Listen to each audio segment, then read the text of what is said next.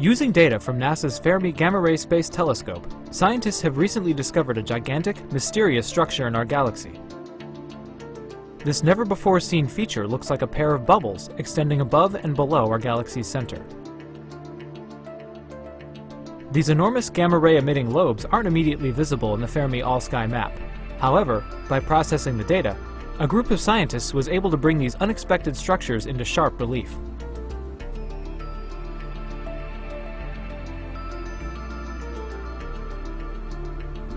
Each lobe is 25,000 light-years tall, and the whole structure may be only a few million years old. Within the bubbles, extremely energetic electrons are interacting with lower energy light to create gamma rays, but right now, no one knows the source of these electrons. Are the bubbles remnants of a massive burst of star formation? Leftovers from an eruption by the supermassive black hole at our galaxy's center? Or did these forces work in tandem to produce them? Scientists aren't sure yet, but the more they learn about this amazing structure, the better we'll understand the Milky Way.